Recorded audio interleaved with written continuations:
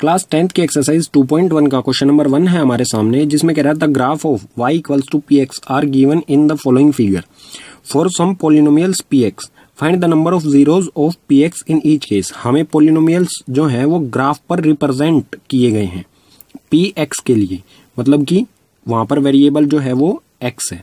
ठीक है, हमें पता लगाना है जीरोज, सभी केसेस में कितने जीरोज होंगे हमारे पॉलिनोमियल्स के। तो सिंपल सा कॉन्सेप्ट है, अगर पॉलिनोमियल जो रिप्रेजेंट किया गया है ग्राफ पर वो लाइन एक्स एक्सिस को जितनी बार काटेगी उतने ही जीरोज होंगे। ठीक है, तो यहां पर देखते हैं फर्स्ट में ये लाइन है और ये एक्स एक्सिस है, ये आपस में कहीं भी टच नहीं हो रहे हैं, तो इसमें क्या होंगे, नो जीरोज। इसका आंसर हो जाएगा कोई भी जीरो इसमें नहीं है।